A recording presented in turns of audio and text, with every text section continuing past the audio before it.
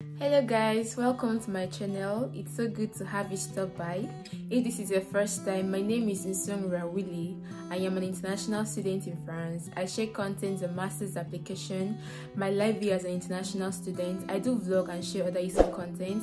If these are the kind of things that you like, please kindly subscribe to my channel, like my videos and share it to others so that they could benefit from it. So in today's video, we'll be carrying out a simulation on how you can apply to French schools.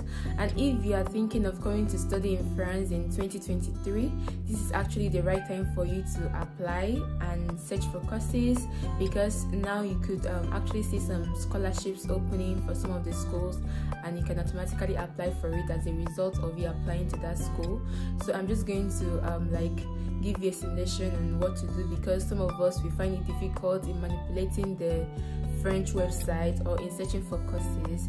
I'm going to be using Campus France to search for courses. Like I said, it's always good to use Campus France because it just gives you a lot of options and of different courses in your related fields, and from there you could actually go to the school's website to search for the courses and know more about it. So please stay behind and follow up to the end of the video so that you don't miss out on any important information. So the first thing we are going to do is to search on Campus France. We are going to search Campus France course search.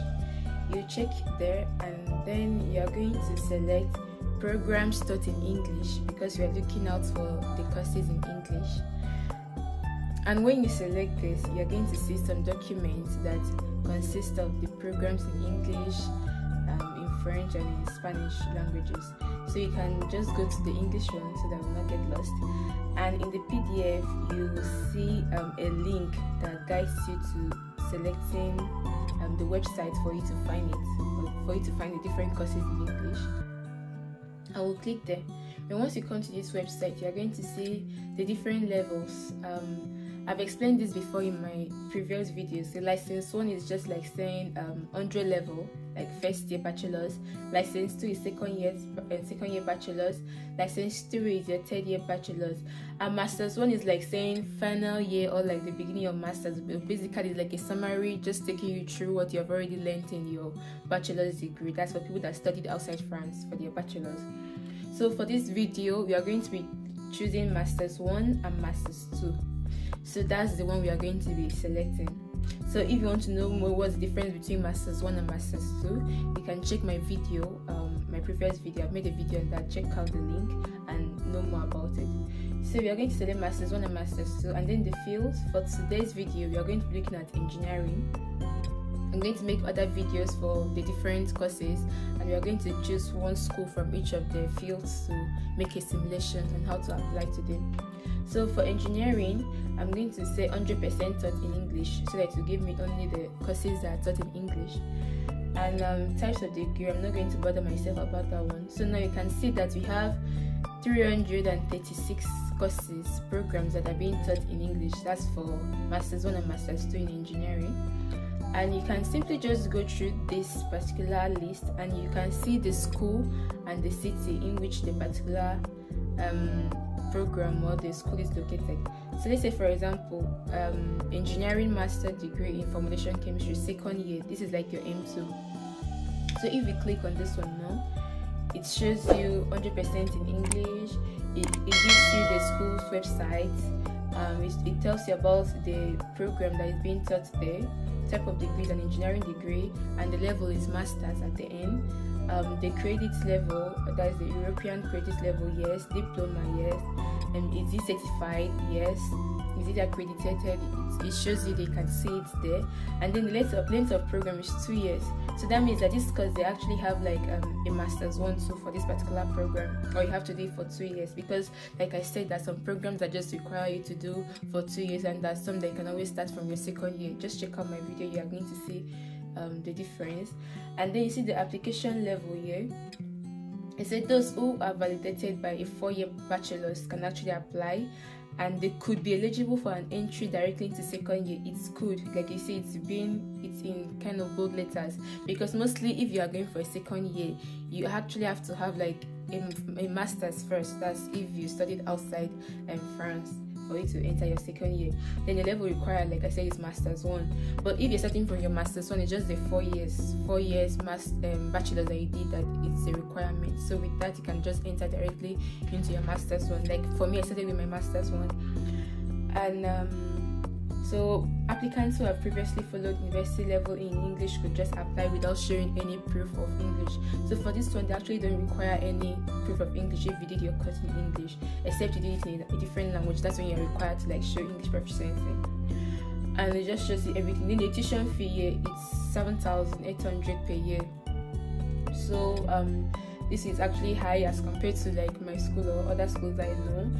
But if you actually want to know more about the school, because sometimes the tuition fee here might be like an old one, maybe it could be a change and it was not updated here.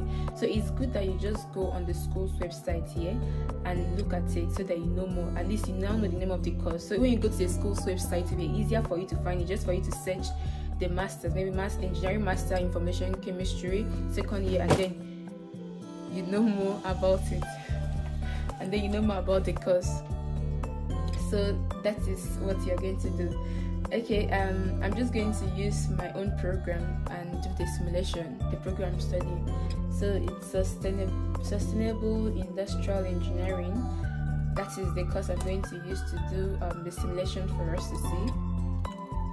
Industrial engineering.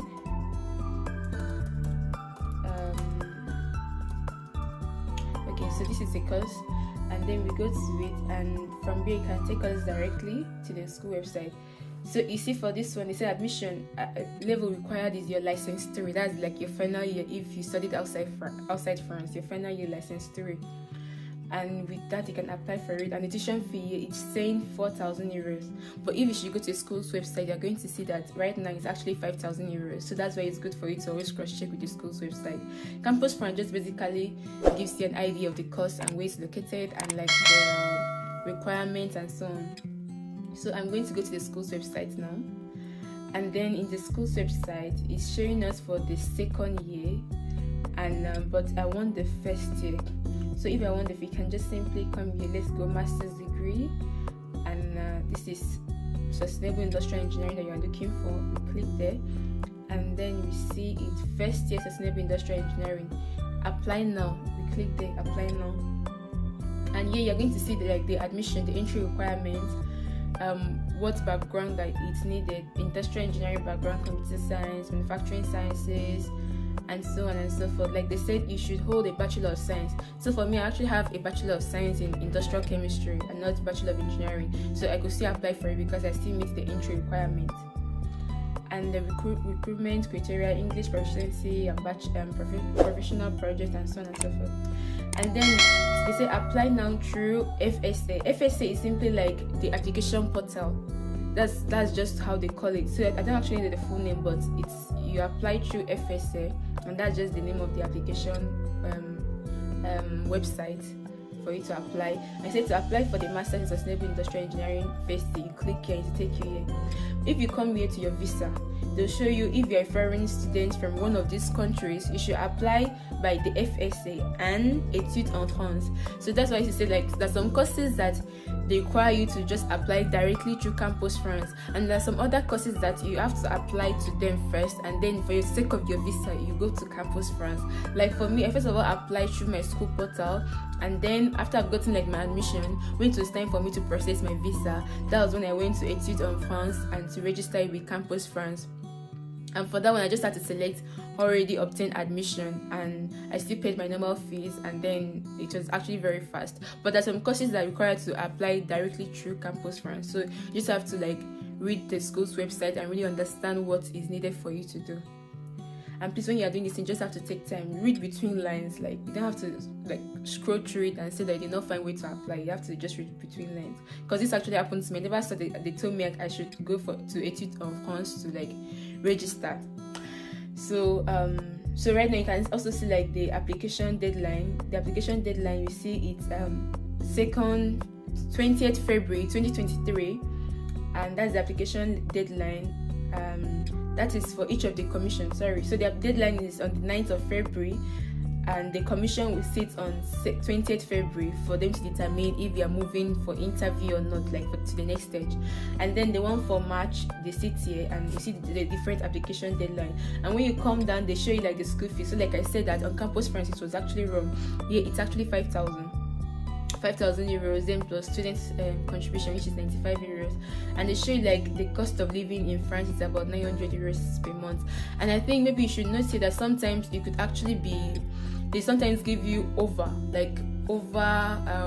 what is required for I'm yet to make a video on my cost of living here, but if I should like estimate it, I'm sure I don't actually spend up to 900 euros per month. And that is because even for my housing, I actually have like benefit from some reduction. Like I've mentioned in a previous video, I benefit from some reduction, so I'm not actually paying exactly the amount I'm supposed to pay for my housing. And transportation and other things is not actually that high. So let's say it's like 100 euros. It's not actually that much. I'm just overestimating it. And my house rent, let's say minus my CAF, like being paid the contribution by the government, is like 400 euros. So let's say that's 500 already, and my normal daily upkeep, let's say like 150 or 200. So you see, it's actually like overestimated. So don't be scared by this overestimation. I just think just to be on the safe side, especially when you are coming the first 2 months, you might not actually receive your CAF immediately, just to give you that allowance depending on when you receive the reduction for the housing. And then they've told you about the scholarships available, you see the language and other information. And then down you can see the contact if you want to email the school to ask any information. Like for example, if you are finding it hard to like see the school fees, or you have any question as regards to your credentials or any other question, you just have to like email this contact. So you should always watch out for this kind of contact in any of the schools that you want to apply to, and you can always email them and they'll answer you. And I always advise, when you're emailing these people, even though the course is in English, you can always like email it in French, or if French and English, for example, just use your any translating app and translate it and send it to them. So I think that is the things I can note in this particular thing. So okay, so let's go straight to like the simulation now. So to apply for the first engineering, I'm going to click here, and it takes me to the FSA, the website that I'm using to apply. That's like they call it the campaign, and it shows that it's open 21st November and closes April. That is for the whole period of the application, and that means it's already open now because today is like the 26th or 27th, and you can see other details there. And right now it's already showing me registered user because I already have an account here. This is like the platform. Even when you want to register for some courses, that is for me, it's the platform we use to register. So let's say I'm a newcomer and I want to create my own personal space. I'm going to go here to create my personal space, and I'm going to use a different email to make this simulation. Okay, you put in your email.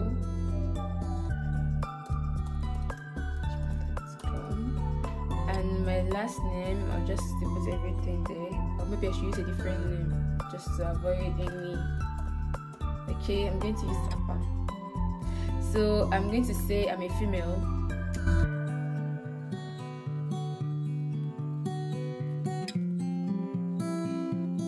I've registered now, and automatically you can see I have my application number already.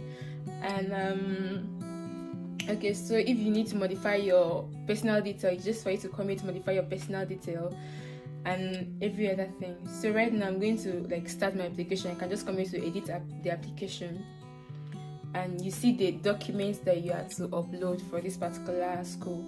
So you upload your name, you update your name. So now you're under principal details, your name and everything.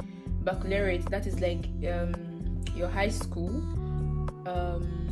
and then your current university, your current situation. It's like maybe if you had a master's already, that's going to be your current situation. Or if you had a bachelor's, that's going to be your current situation. Or if it was HND, that's going to be your current situation. So you write the name of the school year, the principal degree is bachelor's, or any other thing. So if you click here, to show us if you are currently in final year or if you have completed it, and the name of the degree, is it a French bachelor degree or a foreign? So our own is foreign bachelor degree. Specialty, what you studied, you can just put it here, everything there at once. Then if you have any other degree that you used, you can put it there. And then briefly describe your professional experience, if any. So if you don't have any, just for you to say you don't have any, but if you have, you can always put it there. For example, maybe if you did not like work, you can always use your internship, for example. That could be a professional experience. And if you are like from Nigeria, that we do like a mandatory youth service, your experience during that period, you can actually use it. Or depending on any other country that you are from, whatever you did within the time that you are applying for this particular program, that could be a professional experience for you. Be it an internship, you can always use that. And after you fill that, you can always see documents to be included, and you include all your documents. See, you need a CV. In this CV, you're going to use like your academic CV. Academic CV, literally, you're going to like put in, for example, if you did any research work, you can always include it there. Your cover letter, the transcript, you need to upload your transcript. And then here you find, say, explanation of your university grading system. So what I did here is not actually like a big deal. You can just like make it in a Word document and just simply explain, okay, A stands for 80 to 100, for example. B stands for 60 to 70. That's just it. And then proof of ranking certified by your school.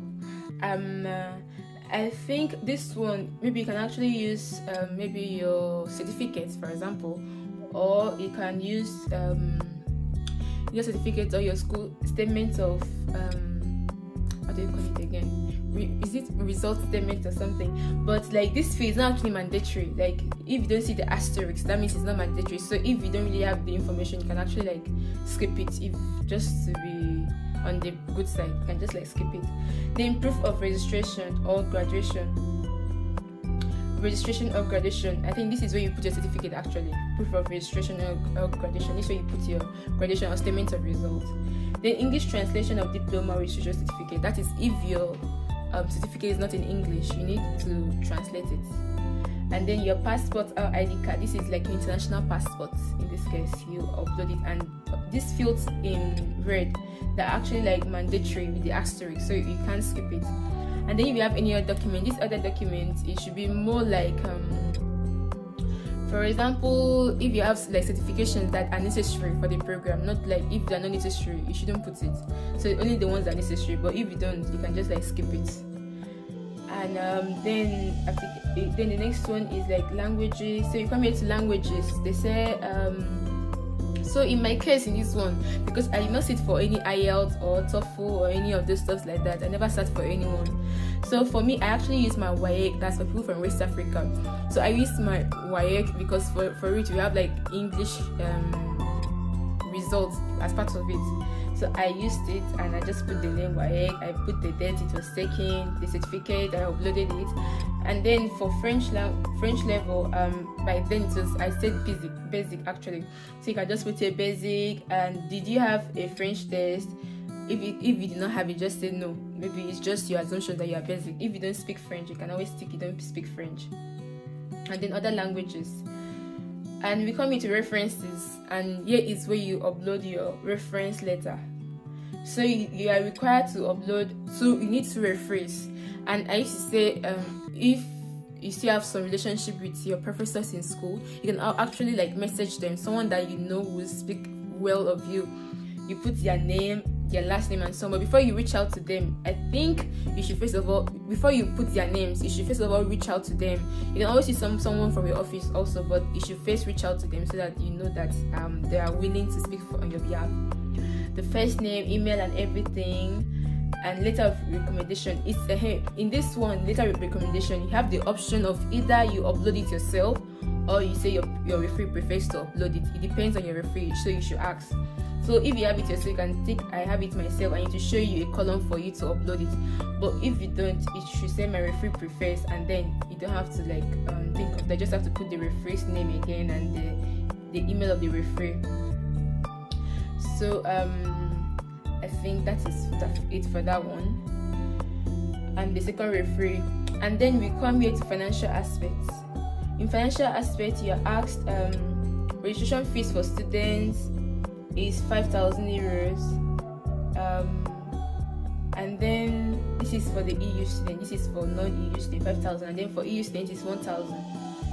And how do you intend to finance your studies and your life in France?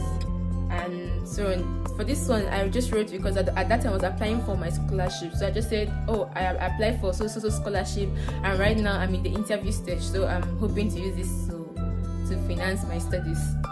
And that was what I put. So I think the answer that you give it doesn't necessarily affect your admission, because when I got my invitation for my interview, I think I had gotten my scholarship. Yes, I had gotten the scholarship, but I was yet to do the interview. So, but I had submitted my application before. I had submitted my application before I got the scholarship. So I don't think this influences you getting admitted or not. Then if you are self-funded, you just have to tell them that you are self-funded, and that is it. And then we move to personal details again, your email and your address.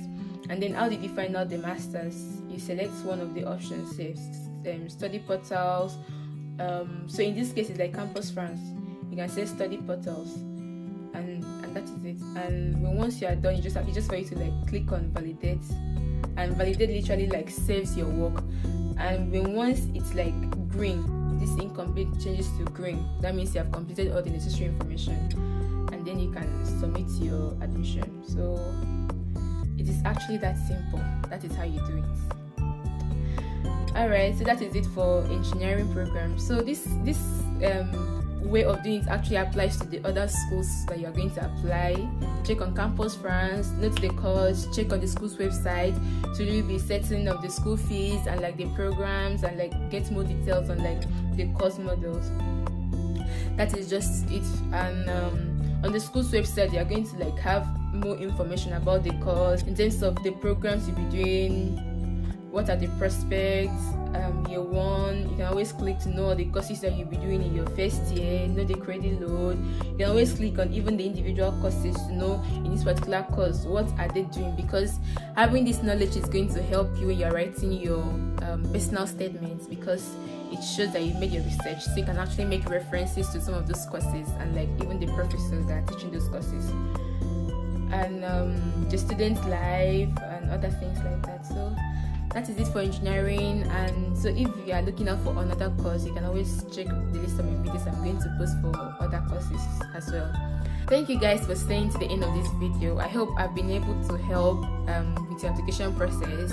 If you have any question that you're still confused, you can always try to drop your questions in the comment section, or you do well to go through all my videos, because most of these things I've already like mentioned in previous videos. So please kindly take out time to look at them. They could always answer your questions if I'm not able to before I see your questions to answer them. And please remember to like this video, share it, and so that other persons can benefit from it. And most importantly, don't forget to subscribe to my channel so you won't miss out on any of my videos. See you next time. Bye.